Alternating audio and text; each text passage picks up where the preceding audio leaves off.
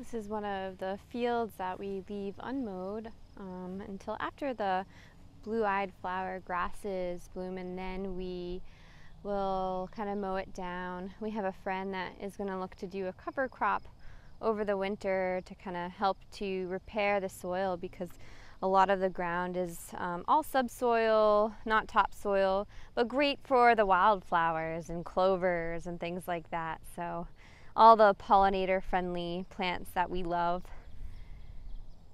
And our hope too is to create a bit of a habitat with the tall grasses for those nesting birds that really need a field of vegetation to feel safe and nest in. So that's kind of our goal with either this section or one of the fields that we have in the future. But over there you can see the Cedar House. That's where we're working on putting in a door and some screens so you could do a stayover retreat. There's 2 beds in there or sleeping platforms, and then behind that we have a compost, and then we have some St. John's wort. It's the solstice. It's about to bloom. You'll see the little flowers about to burst there, but this is our St. John's wort. Again, it seeded itself, and there's a bunch of it around the gardens in different sites. Some mugwort there.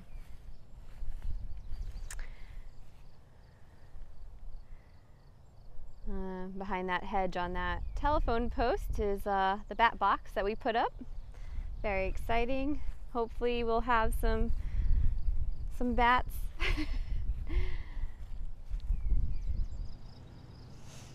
And this, as some of you already know, is our turtle pond, named after Neptune, who we rescued with the help of friends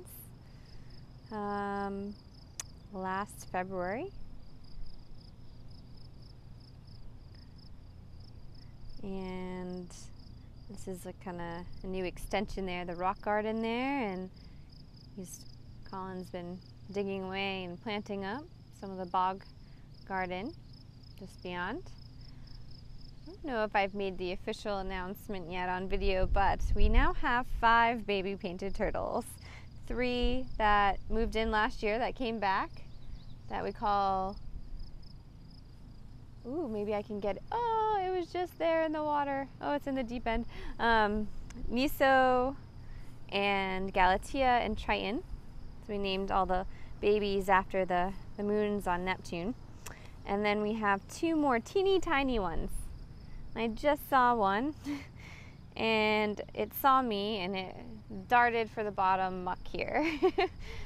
So it'll be amazing if it comes back out in the time, but right now even we have lots of tadpoles in the water, very exciting. I think those might be from the tree frogs. This is my time warp place. I come here after lunch usually and just lose track of time. It's very peaceful, and you're invited to come here too. And if you sit still long enough, nature has a way of revealing itself to you.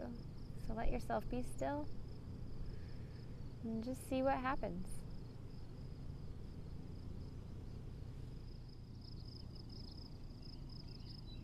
I don't know if you can see, but there's a hummingbird darting around to all the blue irises. Oh, and just flew off. That's one of the attractions to Turtle Pond.